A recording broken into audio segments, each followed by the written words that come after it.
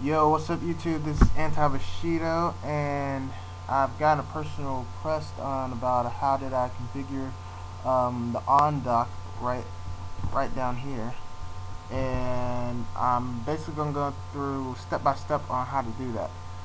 So let's begin. First, you want to go and try to go to Synaptic Package Manager, and let me enter my password here. And what you're trying to do is get a package called Awn Extra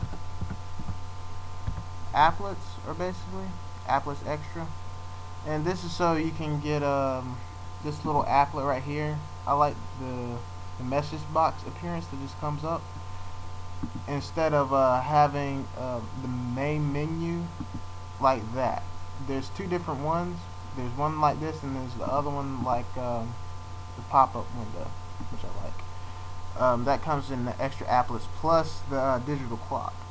Now, for your viewing pleasure, after you have downloaded Awn, if you don't already have it, or the extra applets, I have basically made an ugly looking kind of dock that is really big, and I don't think anybody would like too well. So I'm just gonna teach you how to configure it. First, you go down to dock preferences, and it comes up. Wow, 48 pixels. Now, typically, I don't like the big pixels or icons, so what I'm going to do is just dumb this down to around about 30 pixels, 29, 30, just around there. I like 30, it's a round number. And the orientation I'm going to leave at the bottom. I just like it that way. But you can of course have it up at the top, the right, the left if you even like it. I just like it at the bottom. So right now the style is flat, and it's kind of boring to me, so I don't like that. You can have it 3D like the Mac. You could have it curved, or you can have it edgy. Now edgy, it gives a nice little effect once you take the position screen all the way over to that side, or if you want all the way over to that side. It just depends up to you. But by having it all the way to that side, there's like a nice little curve effect right where the main menu screen is, and thus again, it looks nice and sweet. But for the purpose of this tutorial, I will keep mine at floaty because I like it that way. Behavior, have it on Windows dodge. Now what window dodge is if you put a window right there, it dodges it. It basically disappears. It's to the way that I have specified. You can have it transparent if you want, or keep above. Transparent was pretty nice, so I'm just gonna kind of keep it like that. It lets me see where things are at. Alright, and we'll go on to icon effects. Now you can have simple, you can have classic, you can have fade, spotlight, zoom, spotlight. I just like mine short, simple, and to the point, like this. So I'm going to put this back in the middle. Doesn't really matter if you have floaty or the extra stuff that I'm about to show you how to do. But pretty much this is how you define what it's, how big or small, or where the orientation is going to be at. And also don't forget to start on automatically if you haven't. And this is the expand panel. This basically expands it, because if it wasn't expanded, it will be something like that, something a little small, which is nice if you have it over here on the left or right side of the screen. I'll show it to you real quick. You know, if you just wanted something like that, just choose your own style. Just choose what you are. What's your flavor? Put it that way. So you're gonna expand the panel for me, and I'm going to show you about Task Manager. Now, Task Manager is pretty much all you have to do is just drag and drop. So what I'm gonna do is, for purposes, I'm just gonna drag GNOME do, because sometimes I have to restart it every now and then because of restarting Compass. That's a total different video. And let's go to applets. Now the applets that you got from the Snap Package Manager is also on here. It's available for you now since you already downloaded it.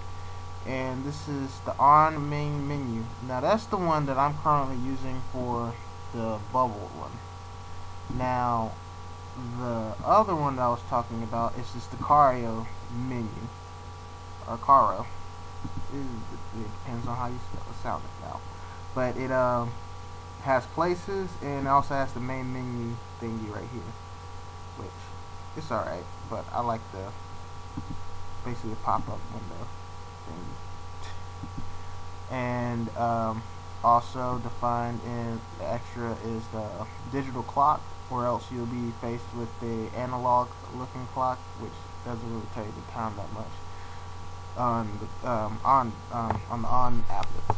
But and there's also this one. It's a desktop. I want to say the shiny switcher. This basically shows my desktops. I have about 4 of them on there now, but it just shows it to you. You can switch it around if you want, whatever you like. And this is the one that has which is called the, I want to say, indicator applet. And in my previous videos I had it where it was like these small little icons. Let me see if I can find it. I probably passed it several times. It should be in here. Ah, yeah, here it is. I passed it several times. The indicator applet, which basically shows these little guys down here, which I'll show you later how to configure that. You can make it into the small ones, or you can have it the large icons that I have like down here. And I also added the weather app, which if you click on it, just basically shows you the weather. And you have what is called the expander, I want to say.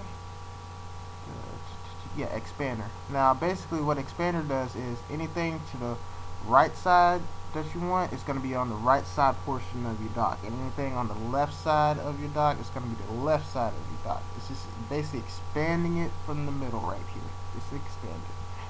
And right here is basically it's the stuff that's already defined when you pre-load the on. Just this stuff right here is just added from up here. That's all.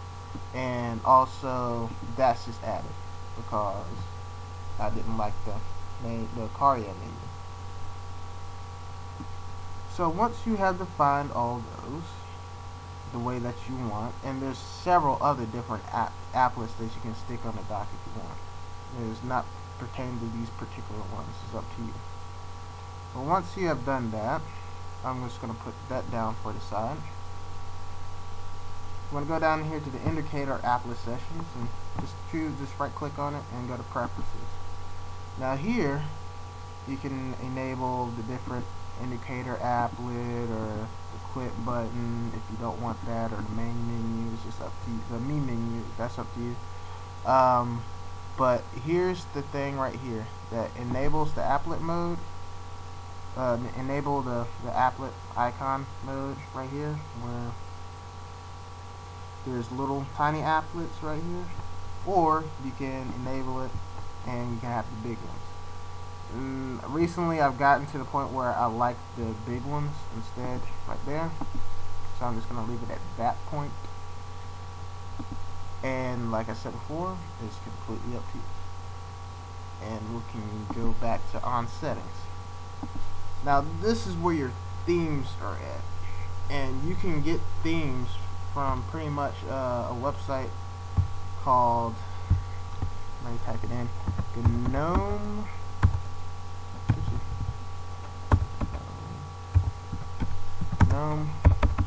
Look. And just go here, and what you want to do is once it loads, just go to go to search and type in on, and you can just download whichever one tickles your fancy. And now they have updated what I would say the version of on. and so it depends on which one that you get. It may work, it may not. It's like a hit and miss trial. And once you finish with that, you will go down here, install it, and find where you have downloaded the little thing about that, or the file, and go ahead and click on it. Right here, you can click on them like that. But for the purposes, I'm just going to go ahead and click customize. So once you click customize, you're going to use GTK themes colors if you want, or if you don't, you just unclick it. And what I'm going to do, I'm just going to have a little fun with this. And since my theme is kind of black, I would say, I'm just going to go up here, click on that, and click OK. Now, let's say I want to have it where it looks kind of shinier, but just the whole thing is kind of black. And I'm just going to leave that right there. I'm going to go over here, transform that over here to black, just a little bit more, just one of the darkest settings. Boom! It looks like a nice shine. You got the kind of a gray whitish color up here, and you have the dark black color down here.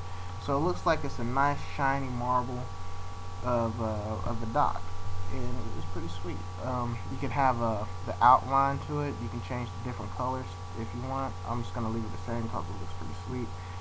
It's just pretty much how you define it. It's what you are. Just have fun with it. That's all you have to do. Just have fun. Maybe you'll get it to the point where it's like, oh man, I like this, or you may get it to the point where it's like, man, this is horrible and I hate this dock. But the beautiful thing about it is you can always go back, just get back out of it, choose the theme, and just redo it and try again.